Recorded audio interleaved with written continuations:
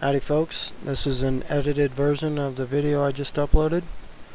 Edited because I got a copyright strike right out of the gate from the BBC. I included a Doctor Who clip at the beginning of the video, and I included it because I thought it was interesting. He's talking about how when we're first told as children that the Earth is spinning 1,000 miles per hour, we can't believe it because we can't see it and we can't feel it. But then he goes on to tell the girl, you know, as he grabs her hand, that he can actually feel the Earth spinning at 1,000 miles per hour, and he can feel it flying through space at 67,000 miles per hour around the sun, and the whole 9 yards. And then he goes on to say, and we're flying, clinging to this spinning ball, this tiny little world, and if we let go, and the tension rises, and that's the end of the clip. Oh dear, what happens if we let go? If you let go, you'll allow yourself to see the pack of lies that was fed to you and us our whole lives for hundreds of years. It's a pretty big stack of lies. So let go and fall back down to the flat earth. And on your way down, you'll notice it's definitely not spinning at 1,000 miles per hour or at all. You'll notice the horizon is flat and at your eye level. Take a look at the sun and you'll notice it's definitely not 93 million miles away.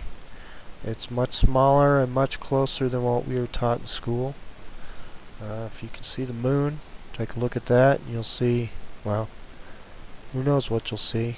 The moon is still a mystery to me. One of the videos I posted recently is a morphing moon, filmed by Casey Josh, a friend of mine in New Zealand. And he's also part of the fake flight exposure team, and we are going to have proof of these fake flights any day now, maybe even today. So that's what I'm here doing with this video, is asking your opinions, your ideas, advice on how to expose real proof of fake flights other than just YouTube, because YouTube has shown me already on a couple of videos anyway, that they can control things, and it's frustrating, and I want other avenues. So yeah, looking for some advice there. One thing I've figured out is there is like a clown car of shills. They don't stop coming.